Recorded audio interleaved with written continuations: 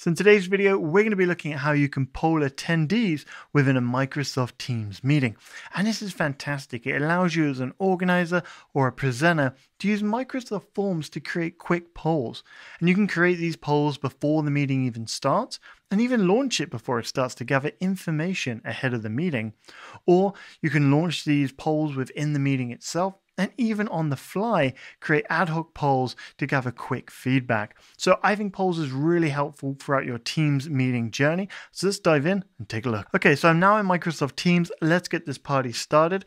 So what we're going to look at is I have this meeting here for Microsoft Teams training, and we want to get ahead of the game. We want to be prepared before we go into the meeting. So we want to go add polls and we want to go start creating a few before we get into the meeting. So to do that, all we're going to do is just select the meeting. I'm just going to select edit. And now we're here. Right now we can see that we have a few attendees that we've invited. We've got Megan and Alex here, but we want to go ahead and add polls. So to do this, it's nice and easy. On the top here, you just need to hit the plus for adding a tab. And once you've selected that, all you need to do then is just go ahead and select forms.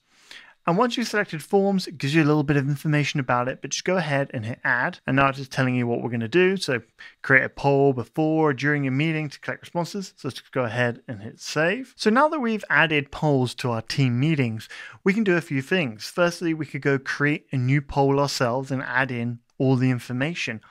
But what's cool here is at the bottom, we're also getting poll suggestions. So Microsoft's recommending you could put, how are you feeling today? Which department are you in? So on and so forth. And you might think, you know what, how are you feeling today? That's a pretty good poll for a training session. Let's just get a beat on how people are feeling. So if I'm happy with that, I could just hit select and then do add poll to meeting.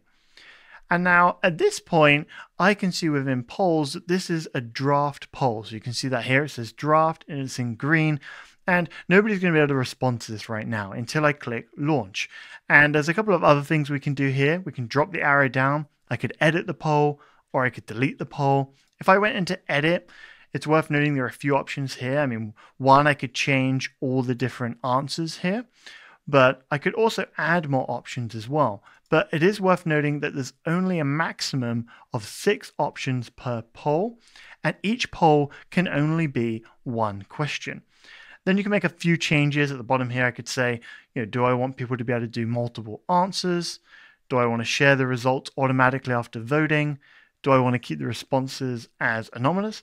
But also here, we've also got allow co-authors. So right now it's saying that only you can access this poll while it's in a draft, but once it's launched, any co-presenters will be able to edit it. So just worth knowing, I'm just going to go ahead and hit save.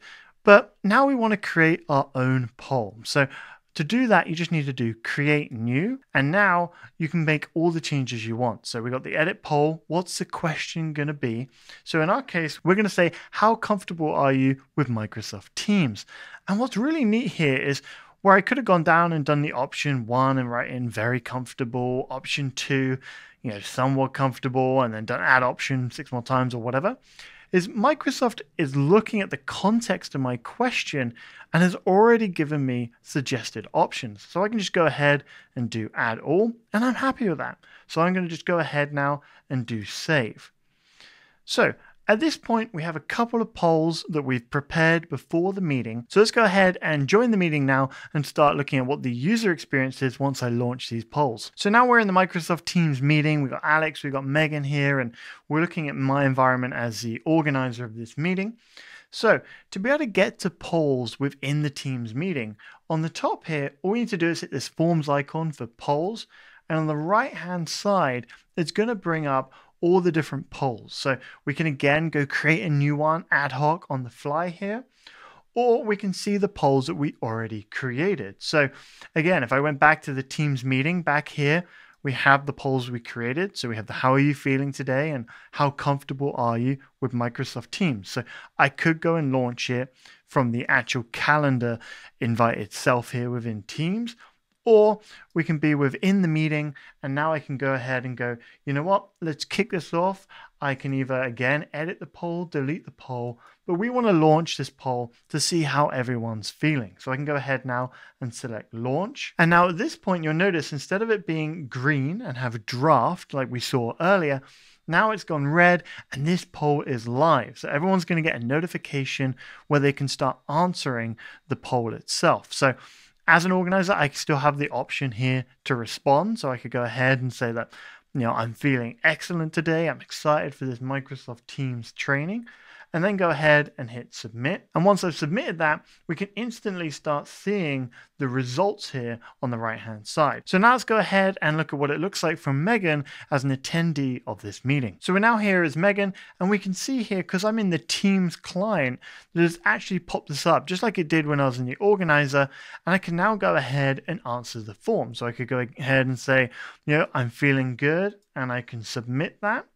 And now I'm going to see that we have the excellent, which was the vote that I did as the organizer, and Megan can go ahead and see her results as well. Now I can just go ahead and hit done. And it is worth noting, if we go to the conversation of this meeting, this is where all that forms information will be. So right now we can see that the poll is live and I've already answered it as good. But I could go ahead now and change my vote if I wanted to. So I could just say, I'm just okay, and submit that vote. And then it's going to go ahead and change that for us on the fly as well. So now we've gone from good to just okay. So that's just worth noting, and we'll talk about it a little bit more in a minute. So at this point, we've looked at it from a Teams client and we've looked at it as the organizer. Now we're just going to go to Alex's just so you can see it on a web browser as well. So we're now here as Alex on the web version. And I just wanted to show this because it doesn't pop up on the screen here I'm in Chrome right now. But what it actually does, it just gives them a notification in the conversation. And we saw the conversation earlier with Megan in the chat, where that's where you can go ahead and respond to the poll. So again, I could just come in here and submit the vote as Alex, and that's going to update for us as well. So at this point, we've looked at creating the poll as an organizer. We've launched the poll to make it live, and Alex and Megan has responded. But now we're at a point, the meeting's going, and we want to close that out and finish the results. So to do that, what you can do is where you've got view options here, you can drop that down and then do close poll. And now at this point, none of those attendees can now respond to the poll. So now this is done, I could go ahead and export the results as well. But we'll look at that again in a moment. So at this point, we still have our draft for how comfortable you're in Microsoft Teams. But I could also go ahead and create an ad hoc poll as well. So I could go ahead and do create new and then just ask a question, do you love Microsoft Teams? Again, I'm just going to put the suggested options. I'm going to add them all.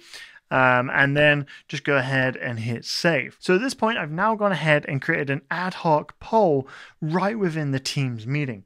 So again, it's still in draft, and we've seen now 3 different stages of this: draft, live, and closed. So now this poll is in draft. Again, we're going to go ahead and just hit launch. And at this point, we can see now this poll is live and people can go ahead and respond. So I'm just going to say, do you love Microsoft Teams? Yes. I'm going to submit that. And really, that's all there is to it when it comes to creating polls and making it live. Now that we've looked at creating polls and responding to them, we also saw there that we just closed out a couple of our polls.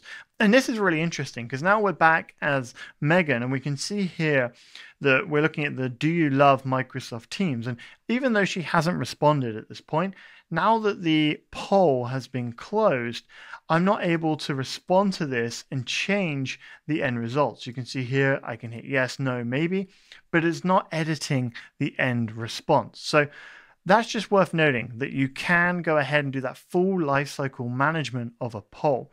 So let's now dive back to the organizer and look at how you can export the information as well. Okay, so we're now back as the organizer of this meeting, and what we want to do is export the information. So at the end of the meeting or throughout it, we want to see how people are feeling, for example. So now on this drop down, again, we could now reopen the poll if more answers are needed or if some more people just join the meeting. But we can also select export results. And where this saves to, as it nicely tells us, is it goes to files and downloads. So if I now go to my Explorer and we bring up downloads, you can see we now have an Excel file for how are you feeling today. So let's go ahead and load that. Now we can see from Excel when did they complete the poll, what the email addresses are, what their name is, and what their response is as well.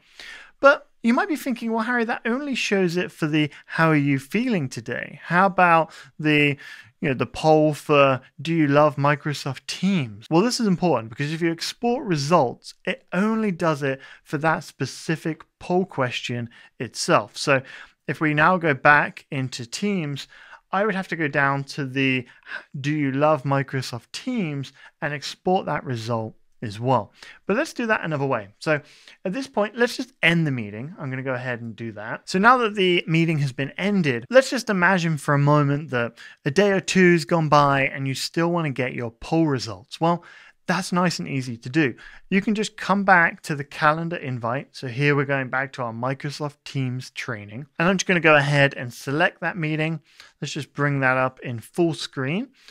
And now on the right-hand side, we still have our tab for polls. So if I select that, we now come into a very familiar environment where we can see all the different polls that we've created. And we can see that we've closed a couple of polls. So earlier we exported our results for how are you feeling today. But now I've come back to this and I want the information for do you love Microsoft Teams?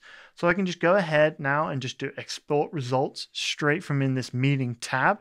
And it's going to go ahead and do the same thing. It's going to download that to our Explorer. And now you can really see what I mean by it only downloads the results Excel sheet for each of the different polls. So how are you feeling today? And do you love Microsoft Teams?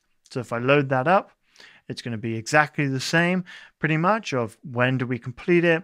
What's the email address? What's the name? And then what was the response? So there is one last thing I want to mention is that this doesn't work within channel meetings. So just bear that in mind when you're creating your meeting and trying to add polls to it.